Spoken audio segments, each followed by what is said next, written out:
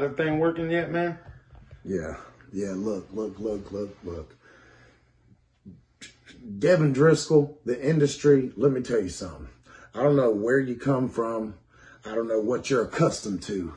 But normally, where we come from, you don't get paid until you do the job that is set out. Now, we gave you a chance. We gave you our spot. Standing next to George in that cage match. And you had one job to do, and you didn't do it. No job, no money. And to sit here and think that when we give our hard-earned money away, we expect the job to be done exactly how we say it needs to be done.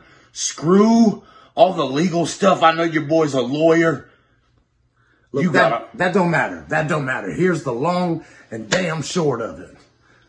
Okay? The next time we see you punks, you better have our money or we're going to take it out of your ass. James Ryan, we got a conversation to have, punk. Whenever we see you guys, it's a wrap.